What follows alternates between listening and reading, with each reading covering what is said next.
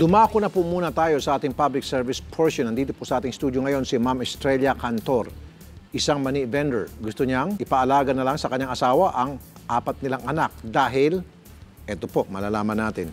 Magandang tanghali sa inyo, Ma'am. Magandang tanghali po. Ang inyo pong anak, 18, 15, 9 at 7. Opo. Lahat ito ay nasa inyo. Opo.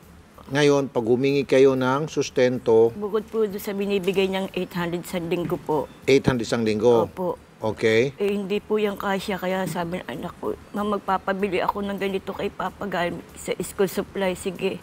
Sabi ko, ayan na naman kayo. Ano na naman ang kapalit niyan? Sige, So tuwing humingi kayo ng... additional po na gano'n.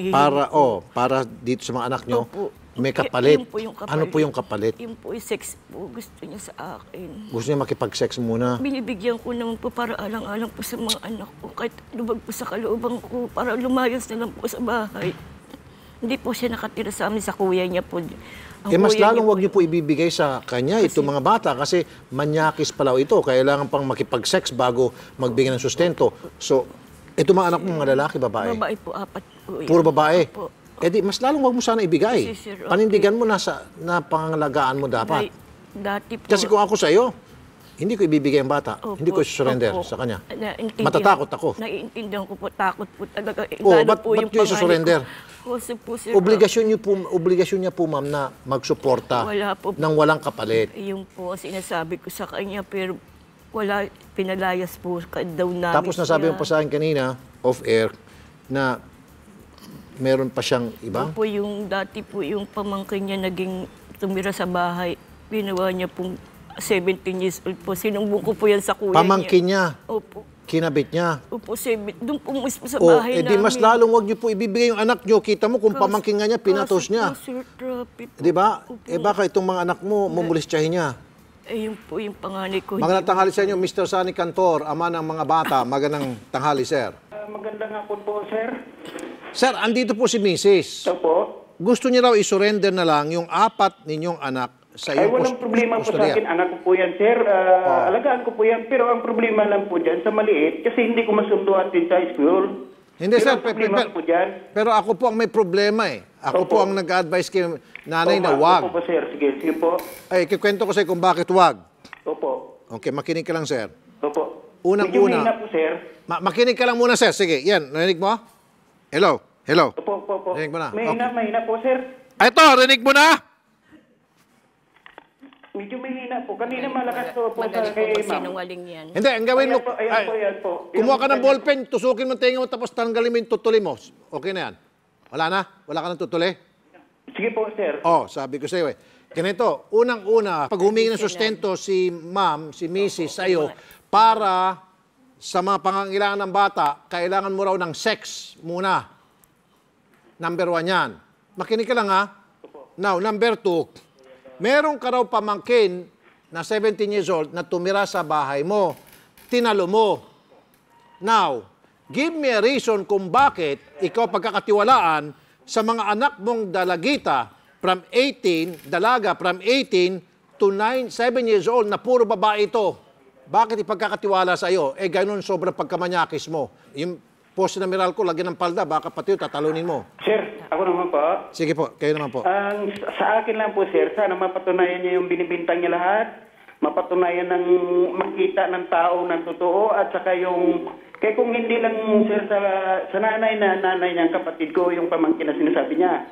Kung hindi lang ako nakiusap doon nga, yan, sir, inanuan kasi, yan paninirang puri ang ginagawa niya sa pamangkin ko. Okay, Kaso lang ako mismo nakiusap sa kapatid ko nga, huwag na kasi asawa ko yan. Sir, umpisa muna natin doon sa paghumingi si nanay ng perang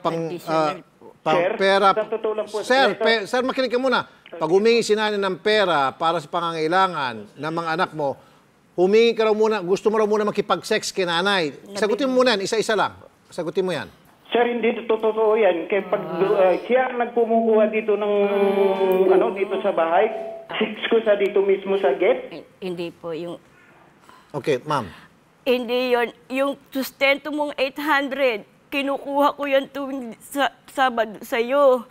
Pero pag humingi yung mga anak ko ng additional na bibili ng mga anak kong kailangan sa eskwelahan, bibilihin mo, sasabihin mo sa akin, bayaran mo yan ha. Binabayaran ko yan sa CR, alam mo yan. Nasa akin yung mga resibo. Wala naman ganyan. Ipakita ko sa'yo Oo, lahat. binibilihan mo Lahat nga. na, ako, umarap na nga ako sa eskwela ng kapatid, ng anak mo, Bibili ka panganay. nga, Ako na pero nagarap ko. Ano pang hinihingi mo? Hindi ako humihingi, nirereklamo ko. Kailangan ba bang may ganon? Pero bibili ka, merong ganon. Sir, oo nga, sir, totoo nga, nagbibigay ka nga ng pera, sir, Nagbibigay additional. ka naman, Kaya lang, hindi sir, naman eh. dinadala mo siya sa CR at doon sinesex mo siya. Opo. Hindi ko po siya hinihila yan, sir. Hindi ko hinihila yan. Nakita ni Tunet. Nakita nung may sakit mong anak sa puso, kaya hindi siya nakadalito doon. Ngayon yung mga anak mo yung ipagtutulakan mo nga nakakita. Saan niya nakita? Sinungaling ka. Yun na nga eh. Tayong dalawa. Tayong dalawa lang yun. Pagpilitan mo kung matutulog doon, anong gagawin mo doon? matutulog? Di ba Mga anak mo nagre-request. Nung natulog ka doon, nawala ng ilaw yung shop nyo. Anong ginawa mo sa akin? Ginalaw mo ko. Saan? Para sa bahay. Nung nag-brownout sa sa bahay? inyo, nakiusap ka doon ka matutulog. Hindi ako anong walang ang Gusto mo tanghalin tawagan ko tapat? si Ana? Yung tanghalin tapat? Hindi tanghalin Andun dapat ang anak mo?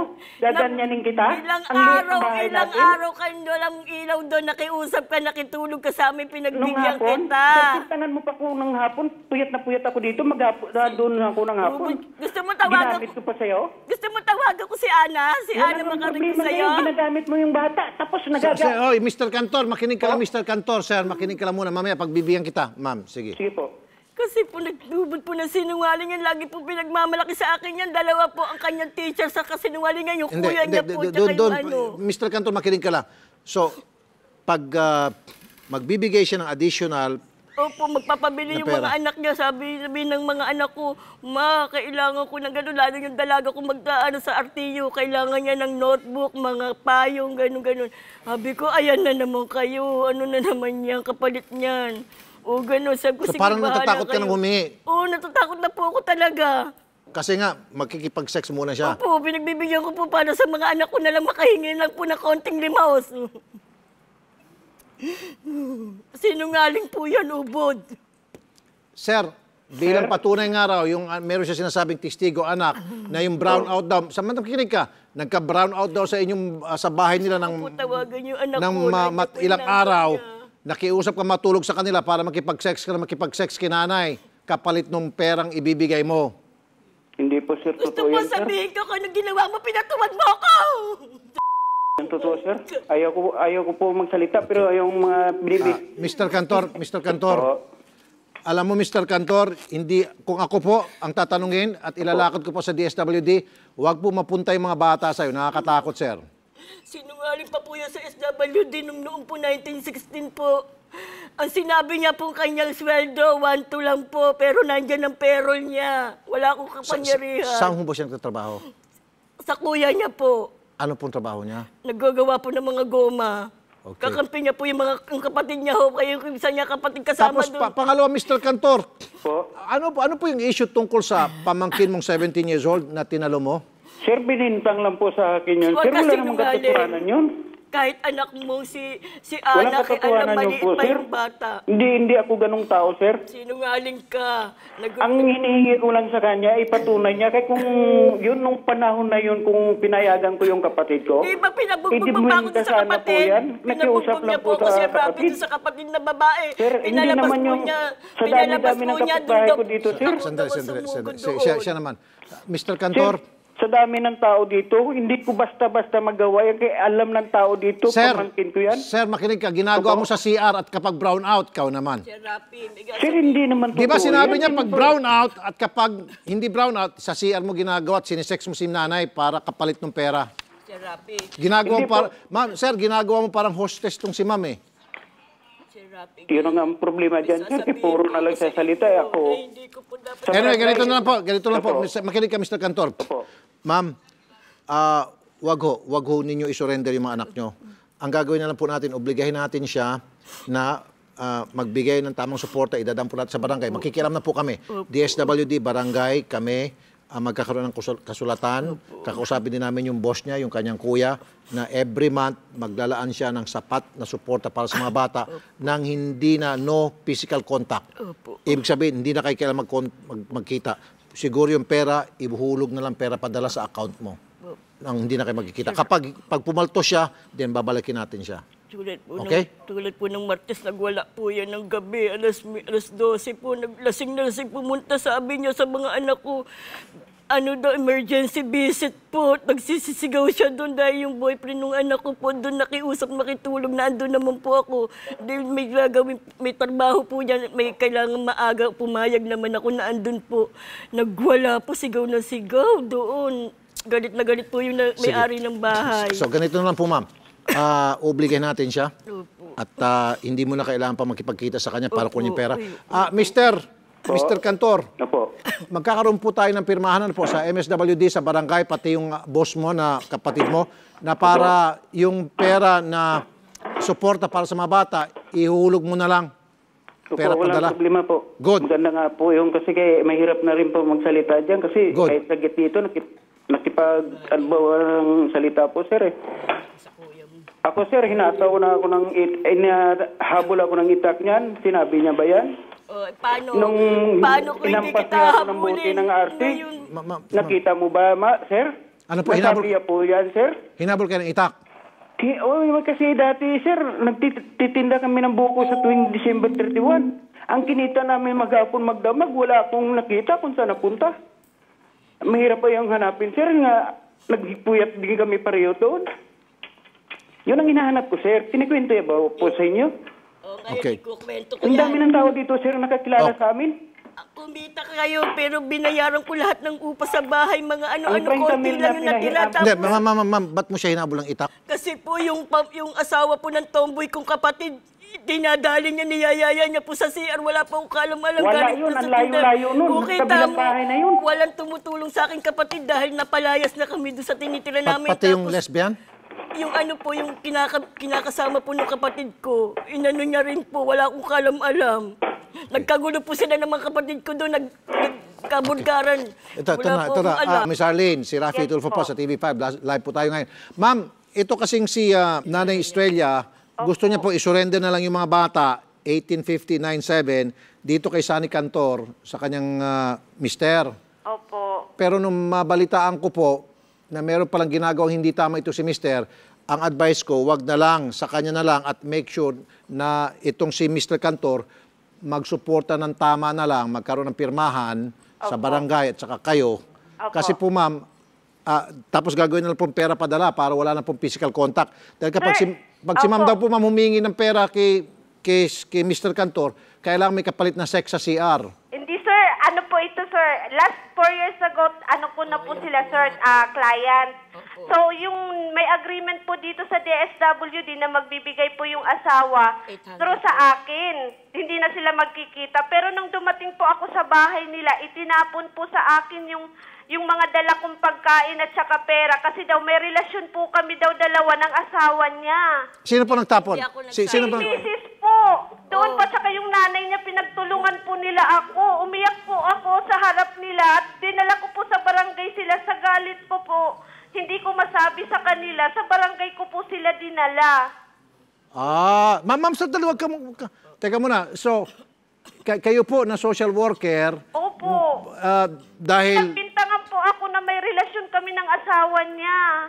nung kinukuha mo po yung pera para hindi na siya pupunta sa bahay, Opo. pinagbintangan ka niya? Opo, na ako yung may relasyon sa asawa niya po. Tapos sinagis yung pera sa inyo? Opo, dinala ko po sila sa barangay nung pagkaano kasi naiyak po talaga ako. Nasabi ko, beyond my work, ginawa ko yung trabaho ko. Tapos ganun ang gagawin sa akin. Kasi yun po yung napag-agrihan po dito sa aming office. Teka muna, ma'am. Ma'am, sandali. Kami naman, kanina ka pa salita. Baka lahat itong mga pinagsasabi mo against kay Mister, puro bintang pala ito. Sir, Baka mamaya naman po. Nagbibigay sila Ma'am, lagi sandali. po. Yes, ma'am. Ma'am, kanina ka pa, tama na. Ma'am Arlene, ano pa po gusto niyo sabihin? Sir, yun nga po, inaayos naman po namin. Nagpunta siya dito nung ngayon kasi hinihingi niya yung agreement nila. Sabi ko, doon na po kayo sa husgado mag-usap kasi hindi naman po sila maniniwala.